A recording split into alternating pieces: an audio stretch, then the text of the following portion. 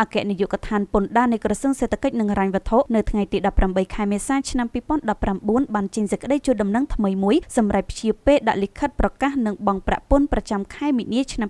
2019និងព្យាពេលភ្ជាប់របាយការណ៍អនុទានអាករលើតម្លៃបន្ថែមនេះបើតាមសេចក្តីជូនដំណឹងដែលបណ្ដាញព័ត៌មាន Fresh News ទទួលបានសេចក្តីជូនដំណឹងស្តីពីការពន្យាពេលដាក់លិខិតប្រកាសនិងបង់ប្រាក់ពន្ធប្រចាំខែមីនាឆ្នាំ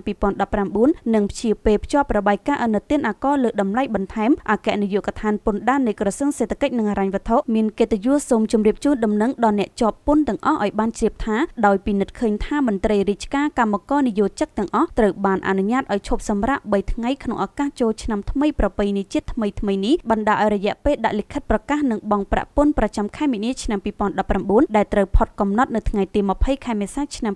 2019ខាងមុខមានការខូចខ្លីខុសពីខែធម្មតាដូចនេះដើម្បីឲ្យអ្នកជាប់ពន្ធមានពេលវេលាគ្រប់គ្រាន់សម្រាប់រៀបចំលិខិតប្រកាសនិងបង់ប្រាក់ពន្ធប្រចាំខែមីនាឆ្នាំ2019អគ្គនាយកដ្ឋានពន្ធដារសម្រាប់ពន្យាការបដិឆេទកំណត់ឲ្យដាក់លិខិតប្រកាសនិងបង់ប្រាក់ពន្ធប្រចាំខែមីនាឆ្នាំ2019រហូតដល់ថ្ងៃទី25ខែមេសាឆ្នាំ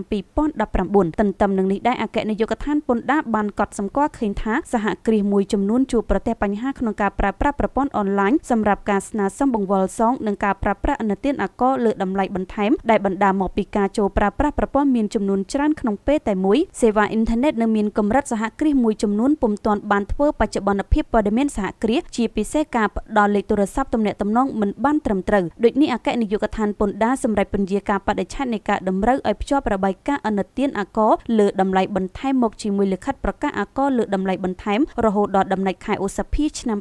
2019ក្នុងអំឡុងពេលពន្យាការភ្ជាប់របាយការណ៍អនុទានអាករលើតម្លៃបន្ថែមនេះអគ្គនាយកដ្ឋានពន្ធដារសូមអំពាវនាវដល់សហគ្រាសទាំងអស់មេត្តាធ្វើបច្ចុប្បន្នភាពព័ត៌មាននានារបស់សហគ្រាសពិសេសត្រូវផ្ដល់លេខទូរស័ព្ទទំនាក់ទំនងឲ្យបានត្រឹមត្រូវពុំដូចនោះទេសហគ្រាសនឹងមិនអាចចូលទៅប្រើប្រាស់ប្រព័ន្ធអនឡាញសម្រាប់ការស្នើសុំបង្វិលសងនិងការប្រើប្រាស់អនុទានអាករលើតម្លៃបន្ថែមបានឡើយទន្ទឹមនឹងនេះដែរអគ្គនាយកដ្ឋានពន្ធដារនឹងខិតខំព្យាយាមជួយដោះស្រាយរាល់បញ្ហានានាដើម្បីឲ្យដំណើរការប្រើប្រាស់ប្រព័ន្ធមានភាពល្អប្រសើរឡើងអគ្គនាយកដ្ឋានពន្ធដារនៃក្រសួងសេដ្ឋកិច្ចនិងហិរញ្ញវត្ថុសង្ឃឹមជឿជាក់ថាអនុវត្តវិធានការដោយបានជម្រាបជូនខាងលើនឹងជួយសម្រួលដល់អ្នកជាប់ពន្ធទាំងអស់ក្នុងការបំពេញកាតព្វកិច្ចសារពើពន្ធ